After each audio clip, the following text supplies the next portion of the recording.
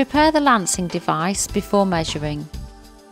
Rotate and remove the cap of the lancing device. Insert a lancet into the mounting part. Push it all the way in. Carefully twist off the protective cover. Do not throw away the protective cover.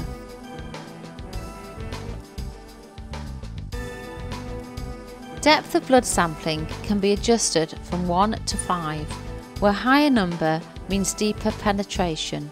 We recommend you start with 3.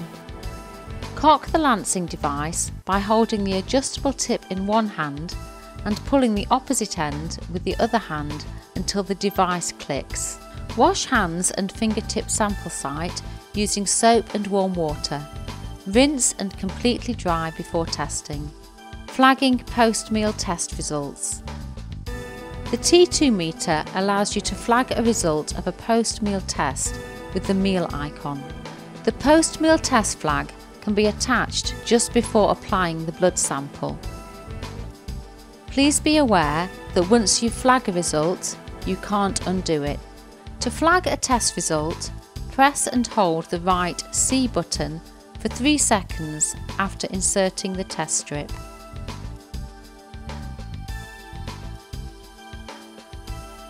The post-meal flag and the ready symbol will appear on the screen. The test result will also be displayed with the post-meal flag. If you do not want to save the result as a post-meal test, press and hold the right button for 3 seconds and the post-meal flag will disappear before the test. Blood sampling and measurement. If the meter is ready, place the lancing device against the side of the fingertip and press the trigger button. When the ready symbol appears, apply the blood sample to the narrow end of the test strip. Make sure the confirmation window is full. If the confirmation window is not filled before the meter starts counting down, error 4 or a wrong result may appear on the screen. The meter may switch off if the blood sample is not applied within 2 minutes of the ready symbol appearing on the screen. If the meter switches off, either remove the test strip and reinsert it, or just press the M button while the strip is inserted.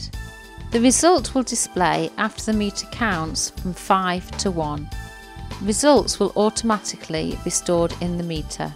If you remove the test strip, the meter will automatically switch off after 3 seconds. After measuring, unscrew the tip cap of the lancing device by rotating it in an anti-clockwise direction. Without touching the lancet, place the lancet tip in the protective cover and throw it away.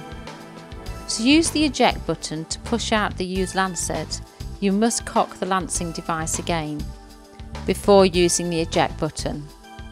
Rescrew the tip of the lancing device back on.